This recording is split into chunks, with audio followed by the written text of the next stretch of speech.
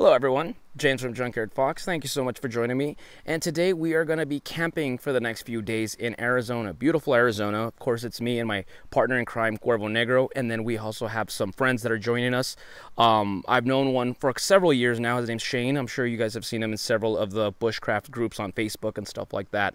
Avid outdoorsman. And his girl, Nyah, she's going to join us as well. She's also a lot of enjoys the outdoors. So we're gonna camp, eat some good food, relax, learn some new skills, and have a good time. So right now I'm going to introduce you all to everybody and talk about the pack setup and all that. Thank you for joining me. Alright, so here's Cuervo Negro, my partner in crime, and we just crossed a stream to get to our campsite. And yeah, as you can tell, his legs are wet, so he's going to do some booyangs to kind of tighten up the bottom of his trousers to not allow water and all that stuff. So yeah, that's what he's doing. He's not wearing his boots this time. And then we got bug spray right here. We got our, well, his Hidden Woodsman haversack right there representing. And yeah, we'll go meet up with the others. Okay, so this is my buddy Shane. We've been friends online for a few years, and this is the first time we meet up, and he's going to teach me a lot of skills I don't know. We're going to make him good at fire. Awesome. And what are you doing, Shane? Well, I dropped her boots in the sand, so I was dusting the sand off. Okay. And now we're just setting camp. All right. And then Nyah? I'm sorry, Nyah. It's okay. Okay, you're drying your boots right. You also got soaked crossing the stream, so drying them out. Yep. And also an outdoors woman. Mm-hmm. That's awesome. So we're going to be learning a lot. They're setting up their camp. Good stuff. Okay, so this is the gear that I'm carrying with me. Once again, we're leaving behind the tent and the ice chest with the beer and all that stuff, all the fancy car camping stuff, because I really like to enjoy myself when I'm camping. But this time we're doing a little bit more primitive. We're going to do a lot of friction fire and that kind of stuff. Once again, Shane showed me how to make a blanket pack. So this is my backpack and a lot of my gear's in there, a lot of my equipment, and then of course the Hidden Woodsman haversack with all the rest of my gears, my flint and steel kit, ferro rod, lighter, extra cutting tools, my saw, that kind of stuff. Hat, of course. It is summertime, it is Arizona, so this is very important, even though personally I hate the feeling of wearing hats, but you got to be pragmatic. And then another trick he showed me is I have 2 canteens that are tied together, and you just put them between the blanket pack, and here they go, like nunchucks. They're tied together, and we're not really worried about water. You know, being from the desert of Texas, that's a big priority, that's a big issue. Here there's a stream just 70 feet away, 100 feet away, so we're gonna be just boiling water. Shane has some tablets, I believe, as well, and yeah, that shouldn't be an issue.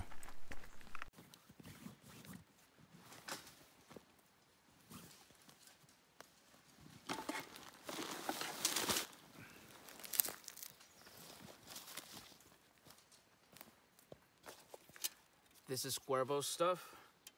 2 canteens, metal canteens for boiling water, making rice, ramen, etc. Spices. This is sugar, by the way. I just had nowhere else to put it, so I placed it on here. This old ibuprofen container, a plastic bag to throw away garbage, shamag, backcountry blend coffee. This is my buddy Jonathan Burton, the Bearded Burton, his coffee blend, so we're gonna try some of this out for breakfast. Socks and underwear, extra food, a lot of instant rice, ramen packets, granola bars, simple foods, not, you know, I'm not getting too technical with the food. And plates, cutting board, a tarp, and of course a wool blanket.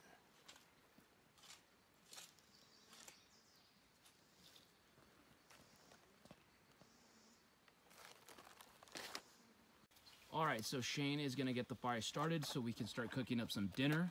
He's gonna go with the flint and steel method.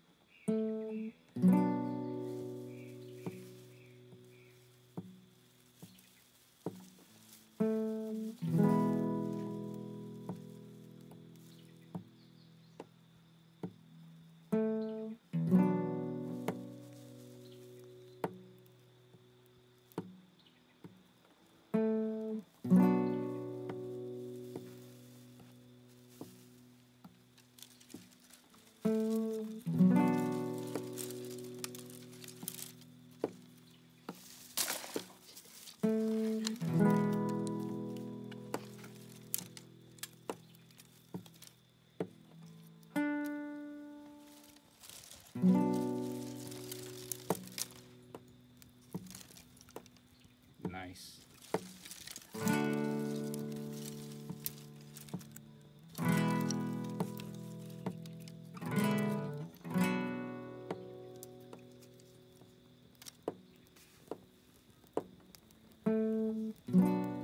All right, so my turn to remove, to take apart my blanket pack. It's almost heartbreaking because we worked so hard on getting these things as good as we could. So a little bummed out that I got to take it apart. But tomorrow or sometime during this camp, Shane's going to demonstrate how to make one of these. He's obviously far more experienced at these, so they'll come out a lot smoother, and he's better with knots and all that stuff. So he'll demonstrate, and we'll have a video on that, because this was really fun to make. I really want to start going a little bit more minimalist and not having to worry about sleeping bags and mats and tents and or hammocks and all that stuff. So anyway, open this bad boy up. All right, so here's my setup. So I have the tarp to place underneath to get, you know, grass and rocks and pebbles and all that stuff to protect you from that, or if there's moisture on the ground. And then I have a secondary shamog here. Maybe it can help as a pillow or an extra blanket. I am a wimp to the cold, so I know I'm going to need every blanket I can get. Toilet paper, you know, when nature calls. This is my Hidden Woodsman Possibles pouch, and I just have, once again, wipies, soap, hand sanitizer, my razor, deodorant, all that stuff. Our snug pack tarp, all weather shelter. So we're gonna set this up that way, you know, just in case for whatever reason we have rain or whatever, will be, or shelter from the sun in the daytime. And then of course extra socks, because I am a gentleman who enjoys wearing boots, and that makes your feet very sweaty. And that's about it.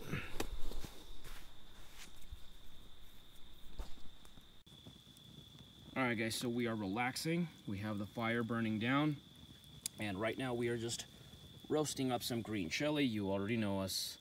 So green chili, and then we're gonna cook up some steaks. So here is the crew.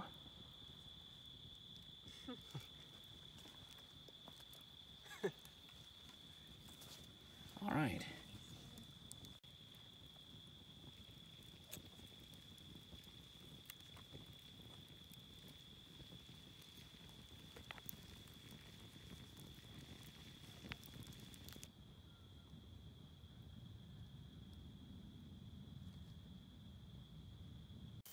Okay, so the coals have died down, and here is our food. We have some steak for tonight. We're gonna be eating rather simplistic, since we're going more primitive these next couple days. But for the first night, you know, just to start it off with a bang, we're eating some really nice juicy steaks. We have some peppers, jalapenos, green chili, as well as always.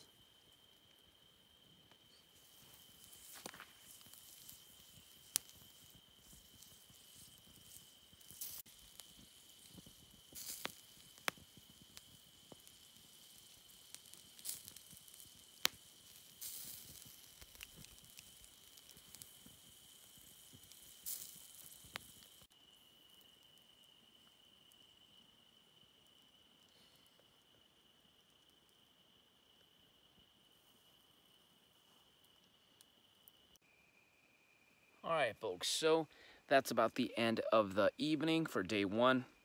We, took it easy. We just set up our camp. We ate dinner, chit-chatted, hung out around the fire. But now it's time to lay down and get some rest so that way we have all day tomorrow to film and learn a lot of skills and do a lot of cool stuff. So taking it easy today, soft start, and then tomorrow all the action begins. So y'all have a good night.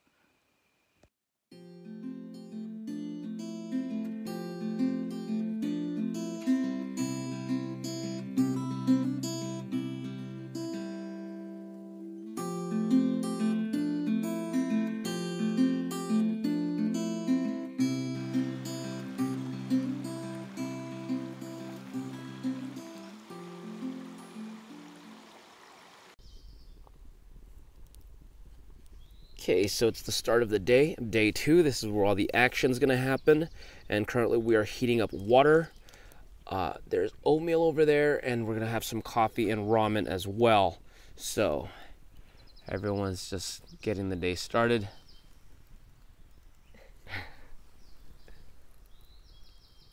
Wake up.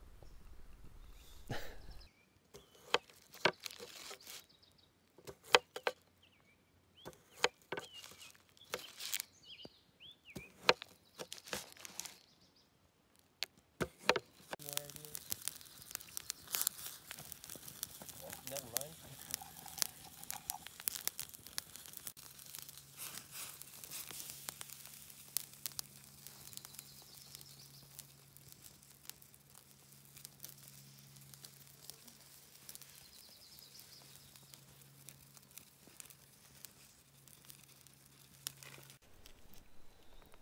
Okay, so Cuervo's about to make himself some coffee. The water's just about to boil.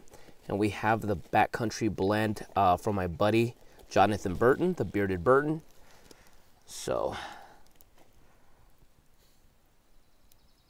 nice.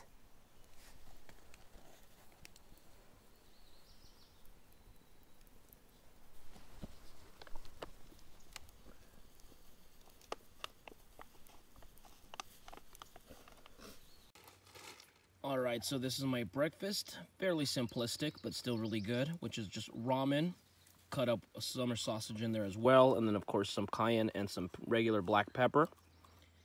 Nyah over here is making some ash cakes. So she'll be making some little cakes in a little bit. And Shane over here is eating peppers like a maniac.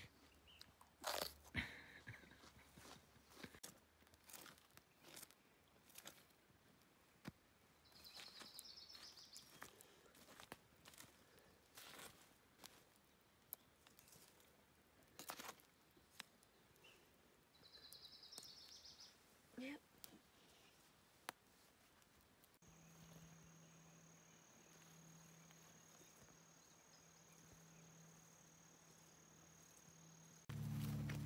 Okay, so now that breakfast is eaten, we've already energized for the morning. Shane is gonna wash his cups. Just want to take this grainy sand, get your cup wet, put your sand in, and you're just going to scrub it around.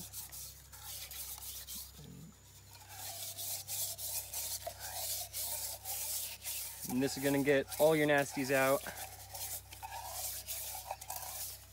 You just want to rinse out your cup and do that a couple times. And it'll clean it out pretty fast. Just repeat until you're done. And you can do the same thing to polish off the ashes and the char on the outside.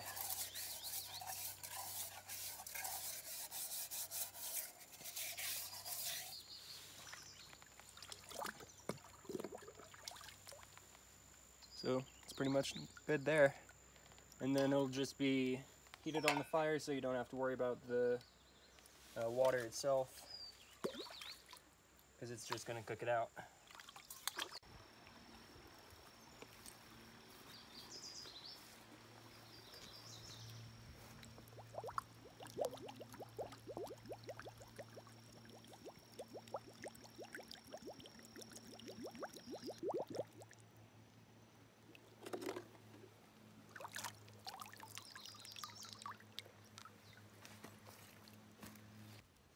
So, to disinfect water with bleach, you're going to use 2 drops per 32 ounces. I like to use Nalgene water bottles, and since they have the measurements on them, it makes it nice and convenient. 1 drop per 16 or 2 for 32. The one that James filled up earlier is a full gallon, so we'll use 8.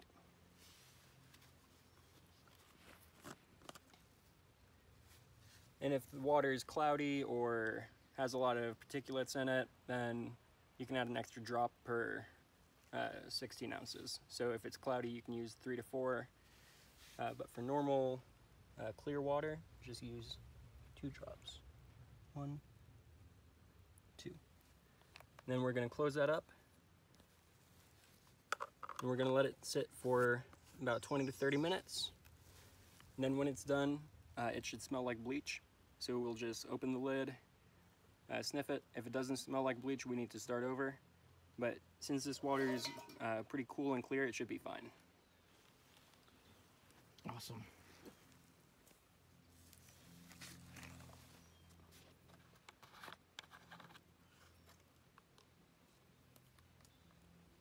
So we're going to use 8 drops for this one.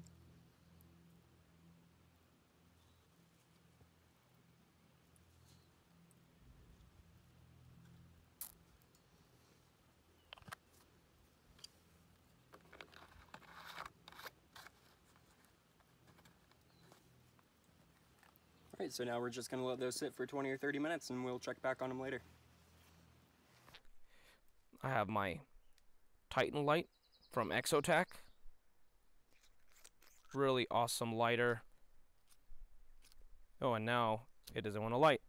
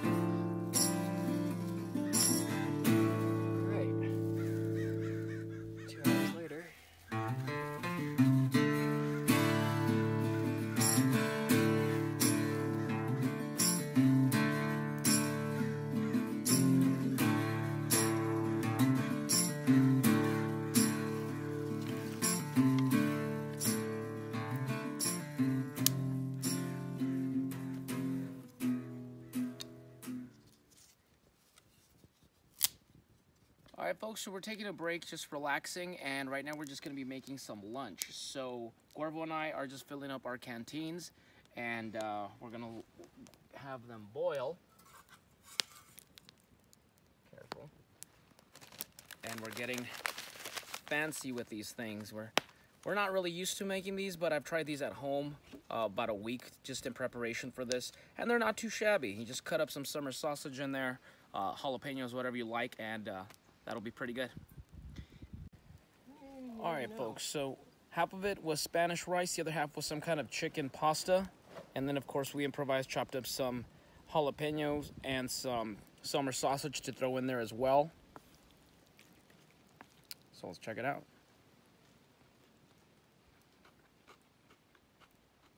Yeah, it's pretty good. That jalapeno's hot.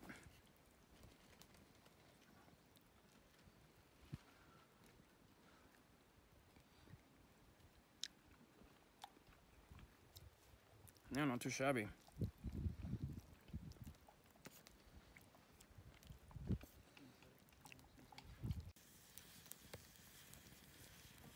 have mac and cheese.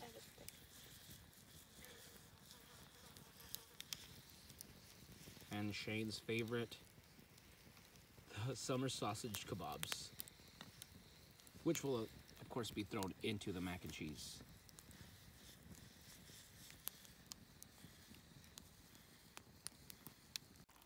So for my dinner, I've got shell pasta, summer sausage, chicken bouillon, and cheese powder. So that should be really, really good. It's not as fancy as their rice stuff, but it's gonna taste great.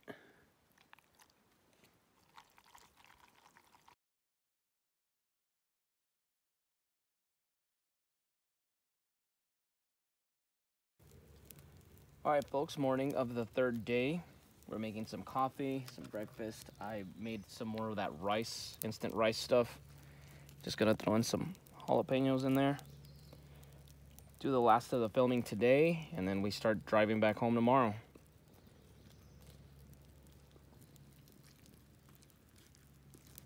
Got my cool little spatula.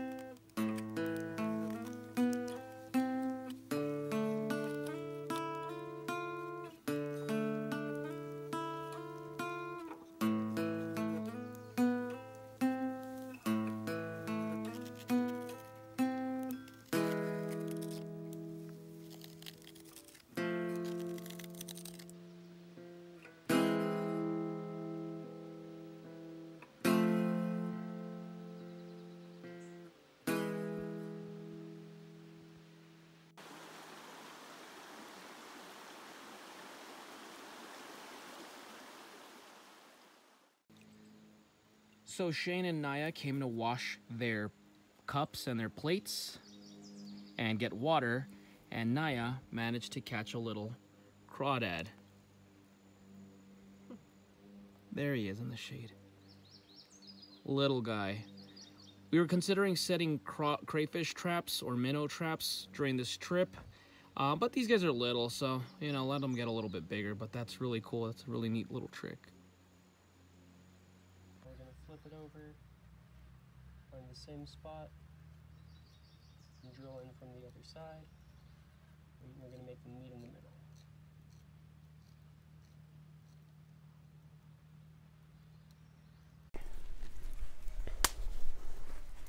Locked against my shin. Looking better. Way better. So you want to use the full length of your bow, and that's all right. And it is at a bit of an angle right now, so if you want to flatten out this spot, we can do that. Okay.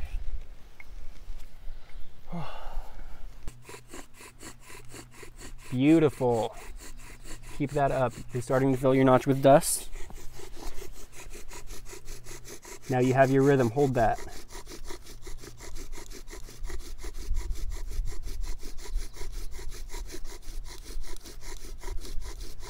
Stop. You have a coal. Very carefully take your spindle out. Very carefully, I just knocked it off. Right now, tap on the edge of your hearthboard. All right. Good job.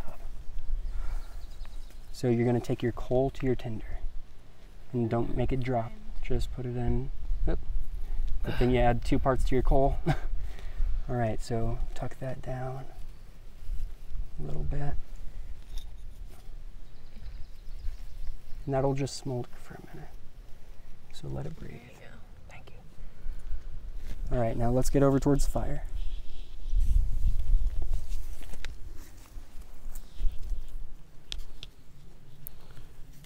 Now squeeze that very gently around your coal. And when you're blowing into it, hold it above your face. That way you're not getting the smoke in your eyes. And bring your hands down. I wrapped it up on the bottom for you to hold. Otherwise you're going to burn your hands.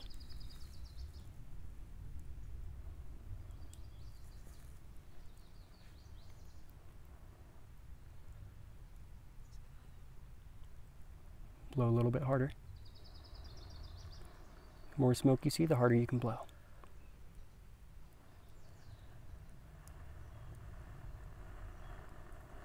Look at you go.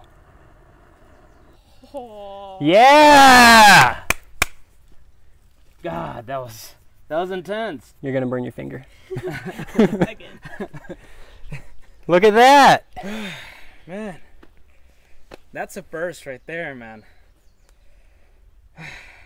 Now you just gotta do that 10-15 coals in a row to keep your rhythm. That's the best way to learn your rhythm, is just to practice and practice and practice. I'm gonna get like go until your arm is sore. Yeah. Okay. Yeah, I'm really I am so focused when I get home to just practice this like several times a day. Yeah, like I make a coal every single morning before I go to work, either hand drill or bow drill, Yeah. to keep in practice. So that's what I'm going to recommend. Get up early, like an hour early, Yeah. practice your friction fire. Okay, awesome. All right, let's just put some sticks on there, and we'll end it with the fire here. All right. Hello, everyone. James from Junkyard Fox. Thank you so much for joining us. Now, we have been camping and this. So, thank you for joining us, Shane. What's up? I was gonna say, let's have a good day. And so he's gonna demonstrate how to go ahead and make a blanket pack. So thank you for joining us, Sean. I had that one great. All right. So now I've got the pack on. Canteens are going to hang off to either side. And then if you make this pack a little bit larger, you can use a secondary shemagh and make a waist belt, just passing it through the spine, tie it around the front. So this is a pretty comfortable, easy and cheap way to carry your kit if you want to go for minimalist style bushcrafting trips, hiking, pretty much whatever you want to do. All right, guys, so it is the last day of our third day here, and we're putting out the water. I'm sorry, I'm trying to, we're putting out the fire, not the water. You know, just trying to erase all trace that we were here. We're gonna start packing it up, film one more quick video, and start heading out. But I just finished making my first bow drill fire. That was really cool. And we're hungry now, so we gotta hit the local town. Especially these ones along the outside haven't been hit as much as the other ones.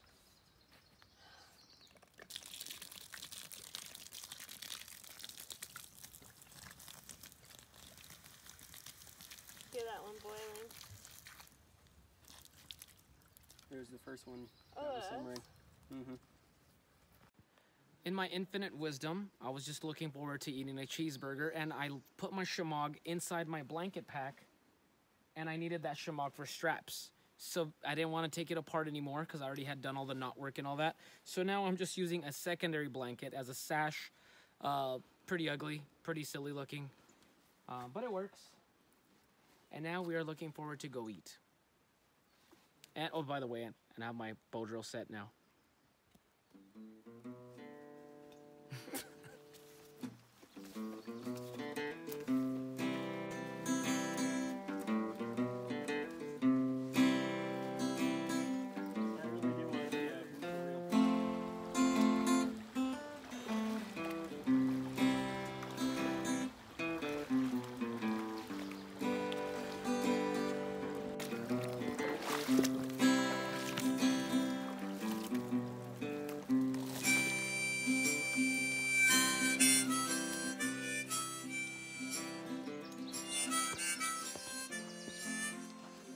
Alright folks, so that's about the conclusion of this camping trip. We did come to eat some really nice fat cheeseburgers, really nice, and that's about it. So we got to start making our drive back to Texas. I want to thank Shane and Nyah for being gracious hosts and teaching us a lot of skills we did not know, and we had a great adventure. So thank you guys for watching. If you enjoyed it, give us a like and comment below if you have any questions, and we'll see you guys next week with another video.